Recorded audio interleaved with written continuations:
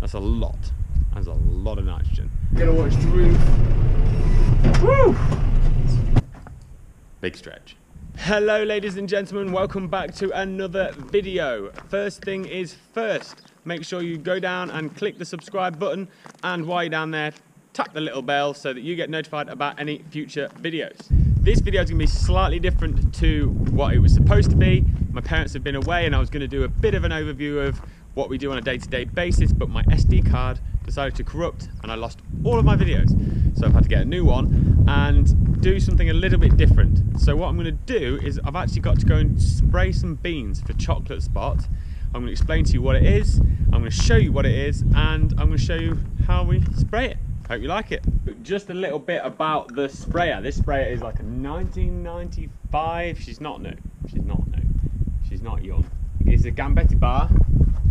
And I just thought I would show you how it works so that you get a bit of an idea if you don't know how a sprayer works. So essentially I have the tanker here, which is what I fill up with water out of the well, and then I have this pipe, the green pipe, which we then hook up to this fitting here, and that will suck the water into the sprayer, and it uses the pump on the sprayer from the PTO shaft, which is underneath, and then we fill up this hopper with the chemical and then turn the tap on, and it will suck all the chemical into the big tank and mixes it all up, ready to be sprayed. And then what we do is we change all these settings on here, and when we get into the field we can turn the PTO on again, and the pump will then pump it out of these booms. The booms will fold out, and yeah, should, all being well, work.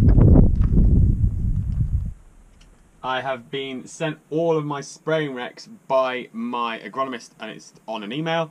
So on here, I don't know if you can see, but it tells me what I've got to spray and what chemicals to use and at what rate, so that I can put them in the sprayer to the right rate, and we're not going to be spraying anything we shouldn't be spraying or spraying it too much.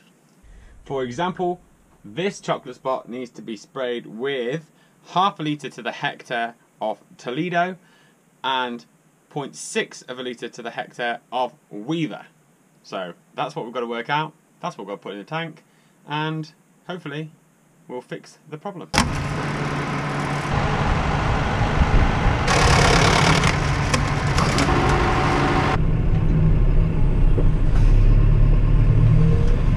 Those of you who follow me on Instagram or Facebook or whatever social media will know that this farm practices regenerative agriculture. When you do practice regenerative agriculture, it isn't something that you can dive straight into. So using things like chemical and artificial inputs are something that we don't want to do. We want to wean our farm off of those. However, your farm is almost addicted to them. Your soils and your plants are addicted to those chemical and artificial inputs. So you can't go cold turkey. You have to slowly reduce those and slowly bring in the biological interventions in their replacement. So unfortunately, this is a spray that I don't want to do, but I have to do.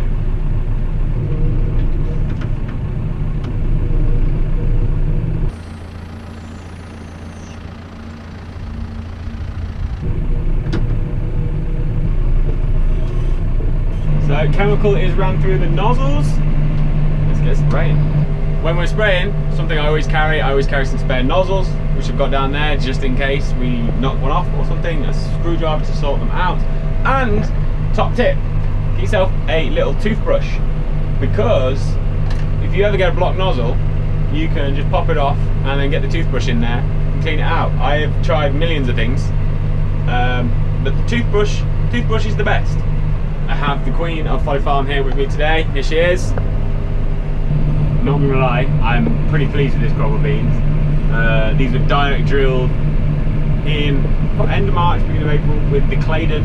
They've had one spray for a herbicide for some grass weeds that were getting really bad, and they've had obviously no nitrogen as their legume. So those of you who don't know, because beans are leguminous crops, you don't need to give them nitrogen. They actually have nitrogen nodules on their roots. They will sequester the atmospheric nitrogen into the soil and then leave it in the soil ready for the following crop. So we'll follow these with wheat.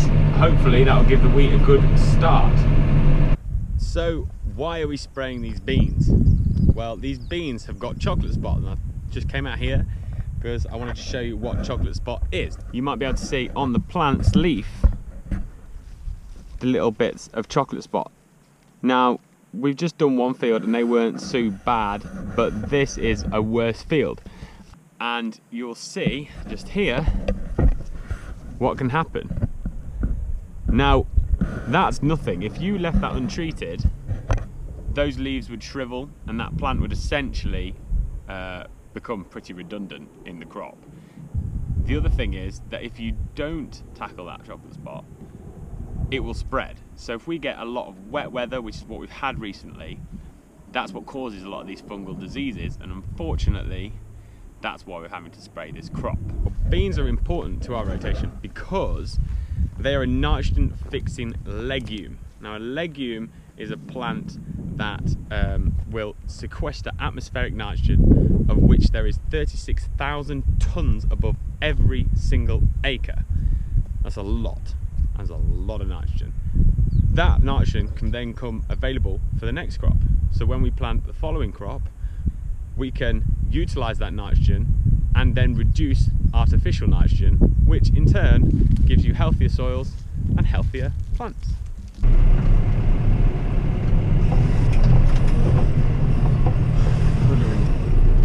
Good job it's got a sunroof, or else I took out everything in this sprayer by now. Woo! Another one done. Time for some lunch, I think. What do you say, B? Big stretch. Big stretch. I'm actually hoping that that'll be the last time I have to use this sprayer until the autumn, which would be nice. That's one of the reasons why I was so disappointed about having to do this chocolate spot spraying.